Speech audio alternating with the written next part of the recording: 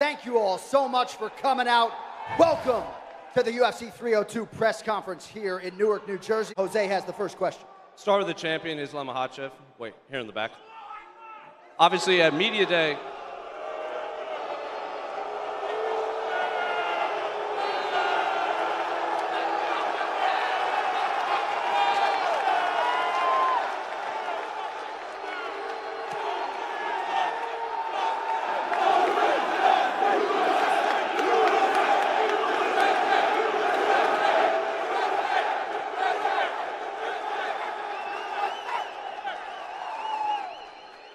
Go ahead, Jose. Islam, at Media Day, you said that you expected to face Dustin at some point in your career, but looking at where Dustin is in his career, where does he rank in terms of your past opponents that you faced? Way back here, straight.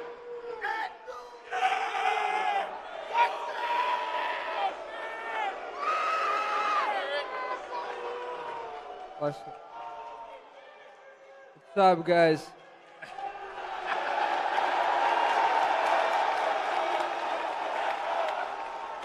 Honestly, I think I am the best fighter in the world right now. That's why it's gonna be a bad day for Dustin. He's have problem with the wrestlers always, and I will give him the problem.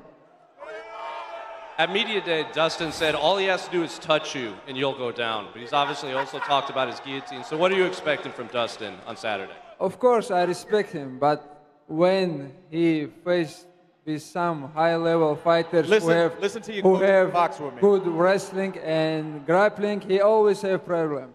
If not me, Khabib or Oliveira, he can be champion. I feel bad for him. But when he meets some good wrestlers and grapplers, he have always same problem. He can, look, listen. Thank you, guys. Question for Dustin.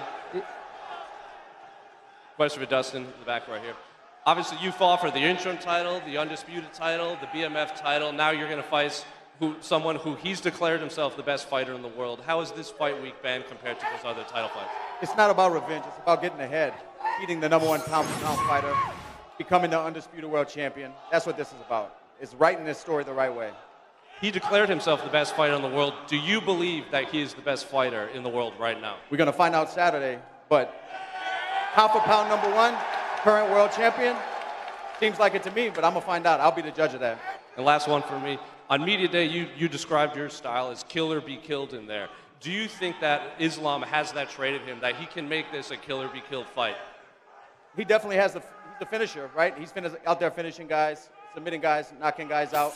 This fight isn't going to the distance. This isn't going to be a 25-minute fight. One of us is going down hard Saturday night. And it'll be my pleasure to walk out there and find out. Dustin, there's a lot of talk about what Saturday night could mean for your career, about whether you'll stay in the sport or maybe move on to other things. What does it mean to you have the fans support you in this way, considering what could happen on Saturday night, win the title or walk off into the sunset? Man, I appreciate it so much, New Jersey. It's been a long road. If you've been a fan of mixed martial arts for a long time, you've got to see this story unfold. From Fightville, climbing my way up title shots, to here headlining another card in New Jersey. I mean, you're part of the journey with me, man. Thank you. Thank you all. For Islam, Dustin often talks about jumping for the gilly. Any part of you tempted to try and beat him with a guillotine on Saturday? Yeah, I have to, because his guillotine always looking bad, and he will make guillotine like some joke about guillotine. I have to show him how to do right. Listen, the Gilly Goose Gang ain't taking applications. Question for Sean Strickland. Sean, you're not afraid of a war. We saw that in your last fight against the champion. Do you think Paulo's the kind of guy who can give you a war, or does your skill set mean you could win quite comfortably this weekend? I don't know how much fucking secret juice Paulo has, but the only shot you got, man, you better get fucking lucky. You better hope the God's in your favor. Because I'm going to fucking beat your fucking dick into the fucking dirt. But don't worry, I ain't going to fuck you like Izzy did. I got you, man. Don't worry. Don't worry. After fight, I will get some secret juice for you. After fight, not before. After fight, I will give some secret just for you change your looking. Hey, facts though. I like Costa. He's a funny motherfucker, dude. I think we all like Costa. We're gonna fucking bleed for you guys. I appreciate you guys. I'm gonna sacrifice some fucking brain cells for you guys. I fucking love you guys. For America. We're a little close to New York. We're a little close to New York. So I hope none of you guys paid off any hookers. We're a little get close. Not only for America, for the whole crowd. You know, they have people from around the world here. So it's for New Jersey. New Jersey has a crazy energy. This is unbelievable good, you know. When we feel how excited you guys are right here, you can imagine it, how good gonna be this on Saturday. So make me so like excited, you know, to step in the cage against that motherfucker over here and bring a great fight. I'm pretty sure he trained a lot, and I train a lot too, to bring a great show for you, everyone. Sean, any part of you tempted to drink Paulo's secret juice? I don't fucking know. USADA. Nah, man, but I'm ready to fucking fight that man, dude. We're ready to fucking go out there and die for you fucking guys, you know? These are always the fun fights when you just want to go out there and fucking shorten a man's life, and I think he feels the same way, so we're gonna fucking go out there and fucking bleed for you motherfuckers. Question for Paulo Costa.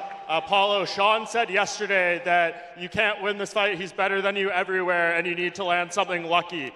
What do you think of that, and where are you better than this guy? No, of course he's not. You know, I'm more well-rounded fighter. You know, I have kicks. I have, you know, I can't even bring in this fight for the ground, and I think he's more basic. He's very good on what he does: jab, straight, you know, move forward. But I have my tools on my box, and I go show you everyone on Saturday. And for Dustin Poirier, Dustin, you said yesterday, this is 25 minutes to finish the story. In your perfect world, how do you do that? Is it a knockout, a submission, or do you beat him dominantly over 5 rounds? I knock him out Saturday night. I knock him unconscious. And what about you, Islam? What would be your perfect way to defend this title and beat Dustin Poirier? How he won't knock him out, or last month he talking about finish his career, like how he want to beat me if he focus to finish his career. I feel bad about him. Dustin, do you have a response to that or a reaction to him saying that? I didn't really get it. I didn't hear what he said. He said he feels bad that you're kind of talking about retirement. This is his last chance. This is his, like, maybe last fight. This is not focus for the fight. I'm going to pry that belt out of your hands, bro, Saturday night. And just for one for you, John Anik, you've called a lot of amazing moments in your career, seen a lot. Where would Dustin finishing the story rank in some of the all-time moments you've called? Well, I said going into his fight against Benoit Saint-Denis that if there was any legacy on paper in the UFC that did not need an undisputed championship, it's his, right? So he's a Hall of Famer already. I'm not sure he needs it. It would be the ultimate capstone, and I don't care what the betting odds say. I don't think there are a lot of people that want to put any doubt in front of this man. We'll see what happens Saturday night.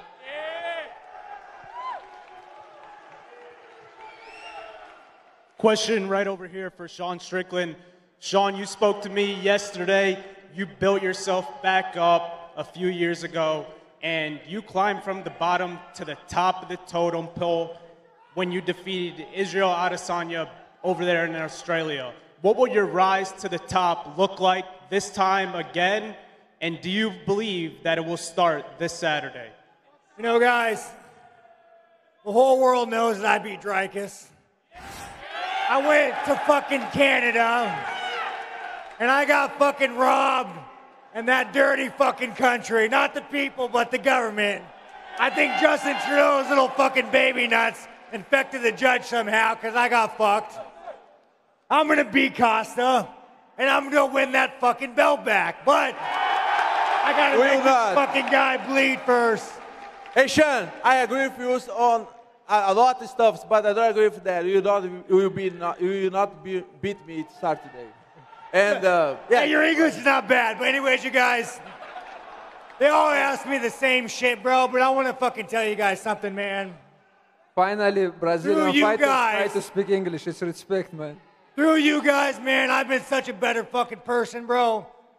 Making more money, living right, man. I'm telling you, motherfuckers, I am so grateful for all my fans that gave me this fucking life, dude. That's it. Yeah. And the least I can do is go out there and try to fucking bleed for you guys, so thank you. You know, I love this guy. I even can say that. I love this guy because even I'm gonna fight his side today, but he looks for the better for his country, for his people, right here. You know, I know that. But I need to say, I'm here not for Americans. I'm here for all Latin Americans guys as well. You know, and Mexicans. Have some Mexicans over here. I'm here to fight for Americans. Hey, we're still waiting to build the wall. Hey, calm down, Costa. Shut up, I'm talking. And you know nothing about secret juice. You know why? Why? Secret juice is something that only me have. Look this. You never look like that. Hey, Sean, I think you need a wife on your life. Bro, this guy is wearing this white shirt for the whole week. You need a wife, you know. I don't know if you are married already or not, but maybe a girlfriend gonna help you a lot. Let me tell you, Costa, one of the greatest accomplishments a man could do is get married and have a family. Sadly, I'm not there yet, dude, but maybe one day, man, maybe one day. But I'll tell you what, Costa, I can't fucking wait to fucking make that face a little ugly, dude. I can't fucking wait, dude. Can't fucking wait. You're not, bro. You're not. And one more question for you, John Anik. Obviously, as exciting as the main event is, this co-main right here is something special too. I wanted to get your thoughts. Which fighter, Sean Strickland, Paulo Costa, has more to gain in this fight? Well, Sean Strickland's the #1 middleweight contender. He probably could have waited and fought for the title. Paulo Costa's trying to take that #1 ranking. So I do think, and I've said this to Sean, I think there's more to gain for Paulo Costa, but I think that's the fight of the night. 25 minutes if need be. I can't fucking wait. I'm gonna get his place. I'm gonna get his number. I'm gonna be the #1 contender after beat him. Okay. Dustin, we could go dig Luke Rockhold up out of the fucking grave so you can look good again. I will beat him and be the #1. Dustin, over here. There's a lot of talk about legacy fights, and you've talked about what it would mean for you to finally hold gold. But if it doesn't happen, with all you've achieved inside the cage, outside of the cage, will you be satisfied, or is this really the fight that will determine whether you're satisfied with your career? I'm not sure, man. I've been working on my mindset and working on being content with my career. But I got to get through Saturday night first and then address it. Then for Islam, yesterday... Dustin, why are you so nervous, man? Relax, enjoy, man. Let's have fun. What's this dude talking about? And Islam, yesterday at Media Day, you told us that you don't think Dustin or his coaches believe that he can beat you. What did you see or pick up on or hear from him that made you say that? Man, I say truth. He always look good when he fight with some striking guys like you should look at coaches and box or Chandler or someone like this, you know, who always focus to the striking. But when he meet with some wrestlers, he always have trouble. That's why he don't believe. He should listen to his coaches and box like they're telling him to. Do that, Islam. Let's box. This is not boxing. This is MMA, man. Well, you're going to sleep like it's boxing. We'll see, we'll see. Question for Islam. If you not tap, you will sleep.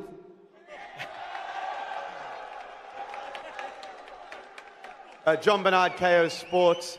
Question for Islam. Islam, against both your fights against Alexander Volkanovski and with this fight against Dustin Poirier, it seems like everybody online wants to see the underdog win. What's it like having to be the bad guy and upset everyone? Man, I don't care who is going to be next to me, Dustin, Volk, or someone else. I will be champion many, many more years. And one more for Sean Strickland. Sean, your last 2 fights in the UFC have been in Australia and Canada. Do you think Paulo Costa can handle a Sean Strickland and a home crowd here in New Jersey? Oh, man. I'm always ready to fucking die for what I want, man, but I'll tell you what, dude, being in front of an American fucking crowd with my fucking people, man, we gotta work on the gun laws here, you guys. We're kind of in a communist fucking state. Let's fucking go. Let's fucking go. Fucking love you guys. USA! USA! My fucking people. But man, I'm fucking ready, dude. I'm fucking ready, dude. I always wear the American flag when I fight, and I can't wait to represent you guys. Let's fucking get it done.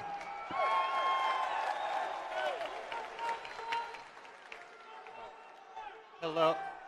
Hello. My question is for Islam Makhachev, а теперь по-русски. Ислам, как тебе встреча и удивляет ли тебя этот свист или наоборот мотивирует? Просто к ним приехал лучший боец планеты, а где гостеприимство? Я уже привык, я дрался в Австралии, я дрался в других странах, ничего страшного. Приедем, позовем их в Россию, там их встретим получше. Hey, this is a question for Islam. Islam, you're the best fighter on the planet. How do you feel about this not so welcome here in America? And the answer is, it doesn't matter. I fought all over the place. I fought in Australia, and I'm used to people booing. But it's okay. We'll call them to Russia, and we'll show them what a real Russian welcome is like. Хорошего боя. Question for Dustin Poirier. Islam Makhachev sort of took a shot at you on embedded. He said if he gets the win this weekend, he doesn't want a ruby on his belt. He wants a diamond. What's your response to that? I want the whole fucking belt, man. That's what I'm gonna say. And then question for both Sean Strickland and Paulo Costa. You guys like to have fun on social media. Sean, you even said, I can't take Paulo serious. So when does it get serious between the two of you guys? He's gonna take me serious Saturday. He's gonna take. Well, it's hard.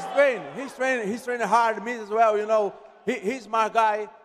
He's a former champ. It's not for one reason, because he's smart. You know, and he knows how dangerous I am, and I know how dangerous he is as well. You know, so I'm here for the entertainment, guys. You know, Costa's he's done more trolling than fighting, but the man can fucking fight.